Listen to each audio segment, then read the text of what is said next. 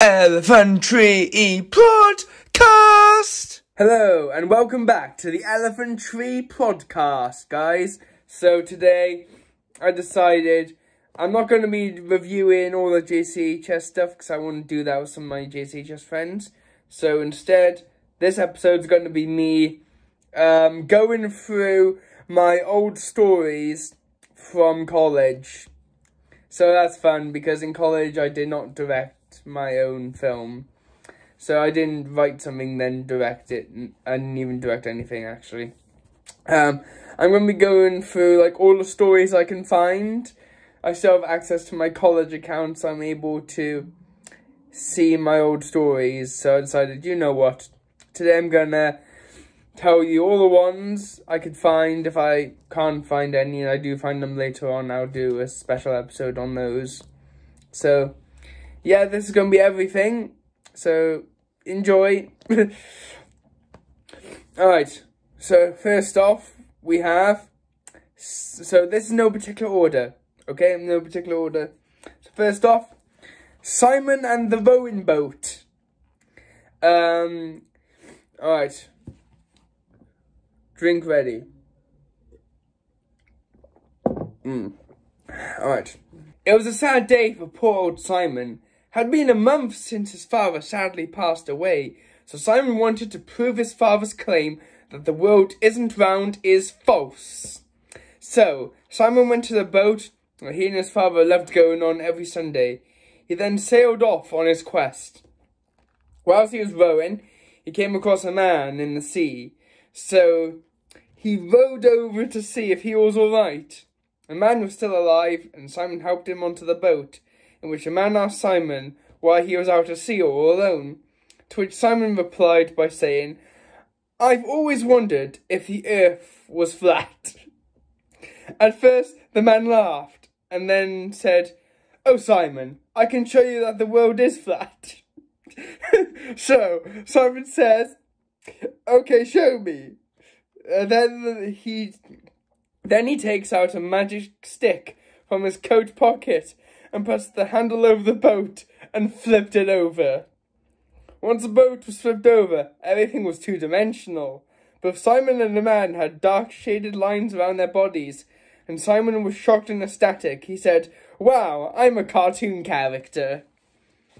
Simon sets out on a quest to prove the world is flat, so he meets the man called Tom McAllister, who has a magic stick that can take him to a world where everything is 2D. However, once he enters the world upon the world, the leader called Bellatrix McEvil wants to kill Simon because 3D people aren't allowed in the 2D world. So she sends in the crocodiles called the Crocups to chase both Simon and Tom. As Simon and Tom are on the run from the Crocups, they come across a batch of characters along the way, such as Betty the waterboat racer and Bruce the surfer.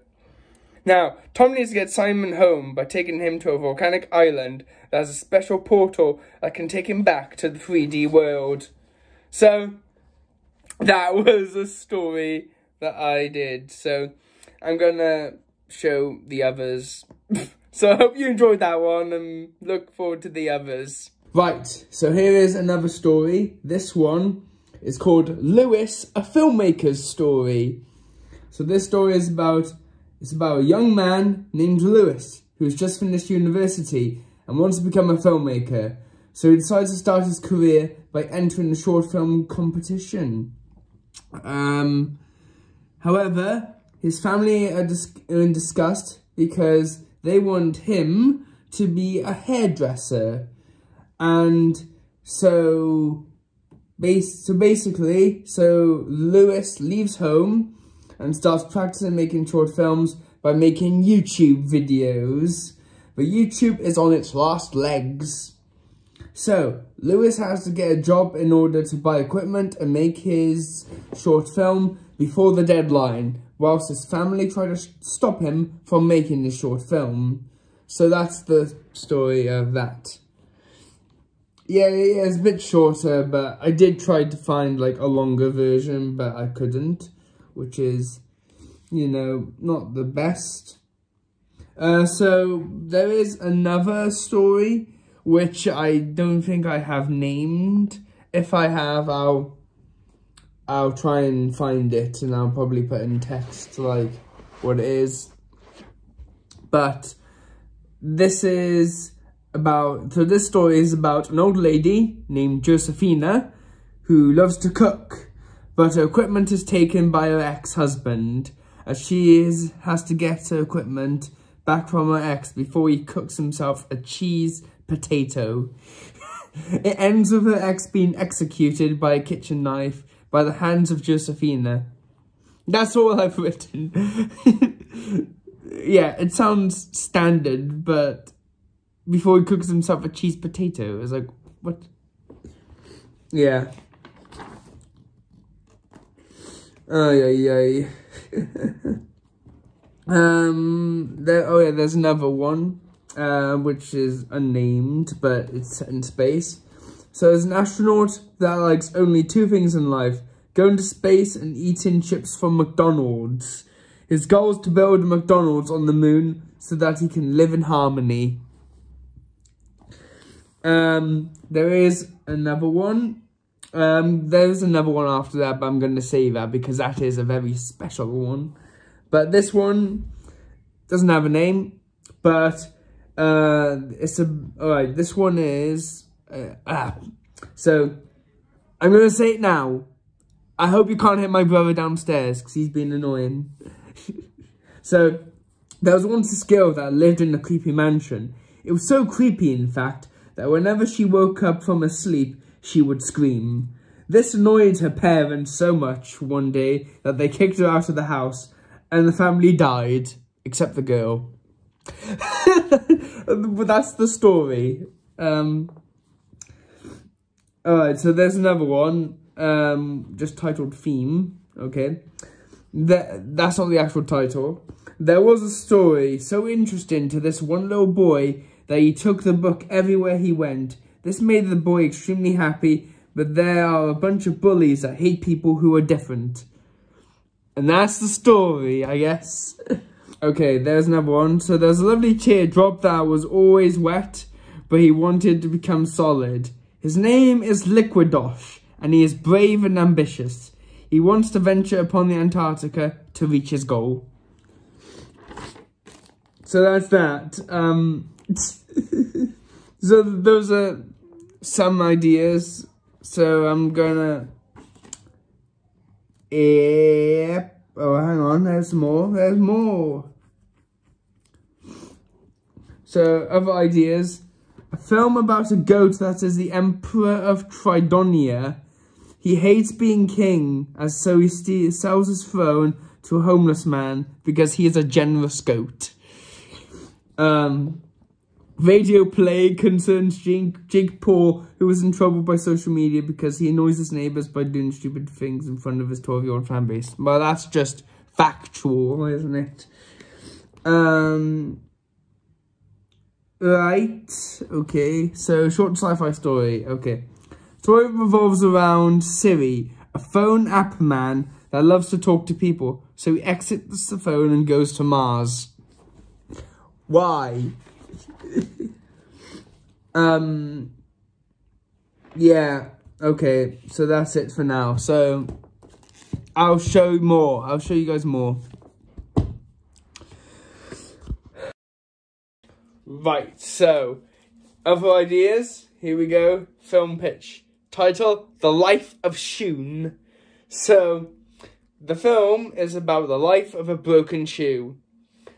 It's about a broken shoe called Shun, who was an ordinary shoe until a teenage boy came and cut a big hole so that instead of walking, he just has a big mouth, but he doesn't like it.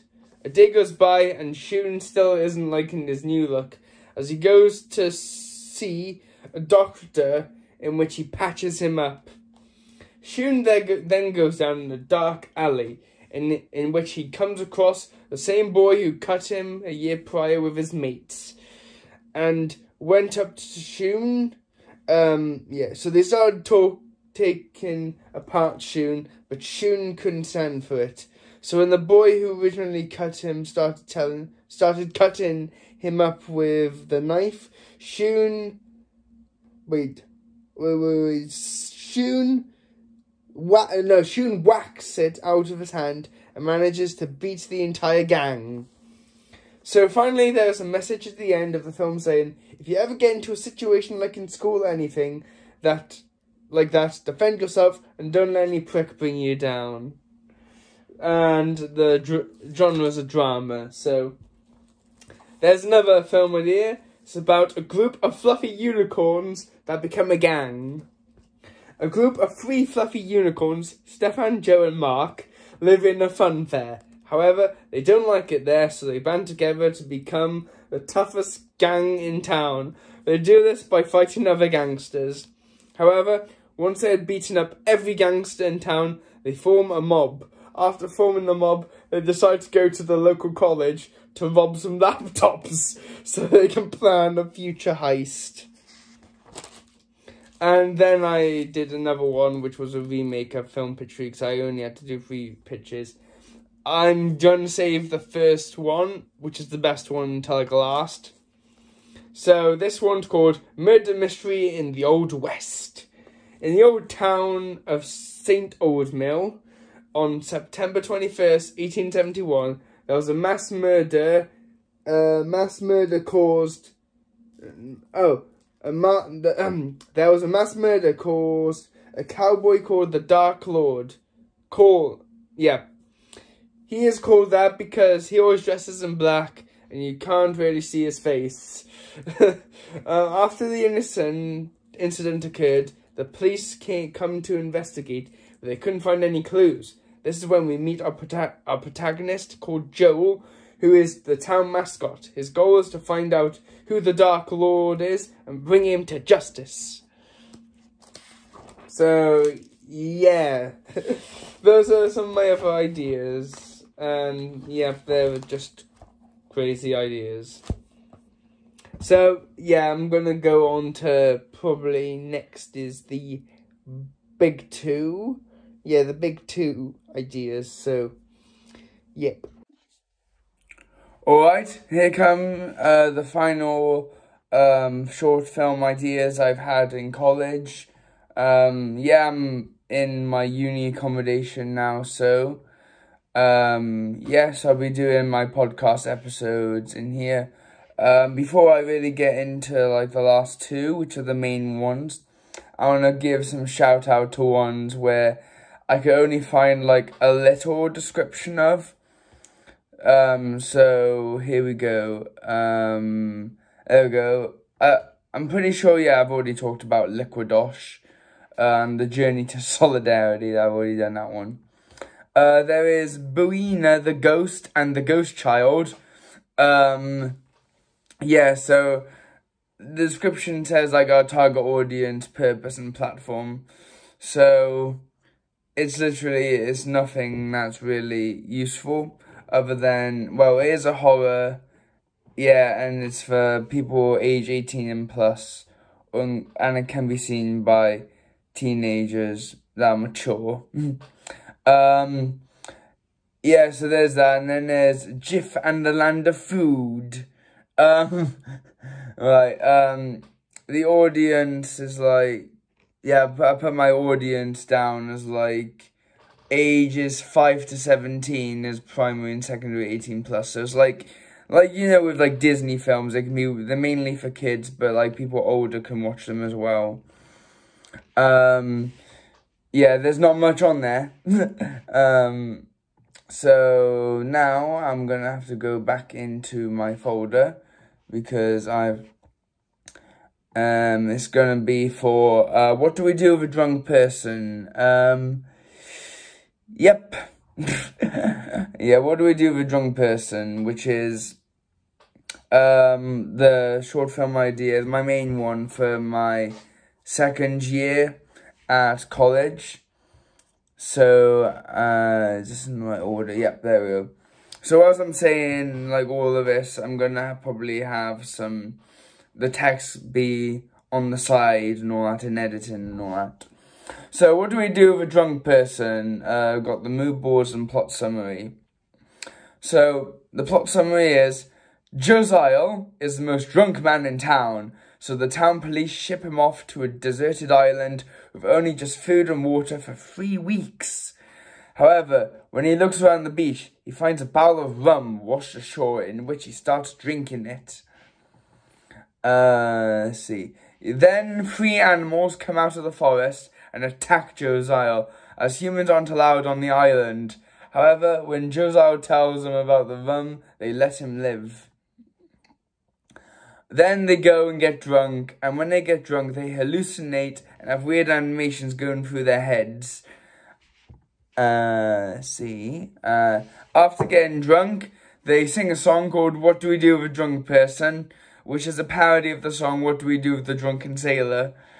And finally, 3 weeks pass by, and back in town, the police decide to hire some pirates to bring Josiah back home in exchange for a lifetime supply of rum. When the pirates arrive on the beach, they're surprised to see that Josiah's hanging out with some animals, and then a fight ensues between the pirates and animals, in which Josiah sits in there having some more rum. Yeah, that's all that's on there. Obviously, could be expanded a little bit more. But yeah, I actually really do want this to become like an Elephant Tree production, because like, I can just imagine how much fun it would be filming with like uni friends and all that. So if any of you guys are watching, do you want to make What Do You Do With a Drunk Person? Because I know we're working on like a few things right now, like the upcoming films, like the Assam movie. There's also Ben the Liberator of Swans, which is a 5-episode miniseries. Yeah, so, and finally, the final one, which is probably, I know, What Do You Do With a Drunk Person is my favourite one, but this is my original one. My main idea for my first year at uni. It's called, at the time, it was called Prickly Loss of the Pricks. So, Prickly Loss of the Pricks, what's it about? Well, it's about this cactus called Prickly, and he really wants to like get his pricks removed, because it's always like causing problems, like, and he gets annoyed, like, how he's always like stinging himself. That was not an idea, that's the only thing I've just made up now. But he just wants to get his pricks removed, so he goes to a local hairdresser, a human hairdresser, called Kem, and he trims off his pricks, and then Prickly goes back to his prickly village or wherever, and he gets bullied for not having any pricks. So Kem goes with him just to make sure he's alright, and you know, Prickly is just sitting down, he's crying, he's like, I'm getting bullied and all that stuff. And then Kem puts his arm around Prickly and he says the most inspirational thing to Prickly: don't let any prick bring you down. And this makes Prickly much happier, and that's where the story ends. I know I did another draft where there's like some crazy mayor that wants to get rid of Prickly and all that. I don't know. I do want to make, the plan last year was to make it into like a little book, but I don't know about that now. So I might make an audio drama or something from it, and you never know, one day it might become a reality film and all that. So, right. So that's all I have to say for today. Hope you guys enjoyed this interesting, I hope, ETP podcast. And I know, like last episode, I said that this episode was going to be me reviewing all the JCHS productions, but I'm not doing that right now. I'm going to do that with my college friends because we're all a JCHS team. So hope you guys, I'm trying to do that whenever. I'm not going to guarantee what the next episode is going to be about, but other than that, hope you enjoyed this episode, and see you guys very soon.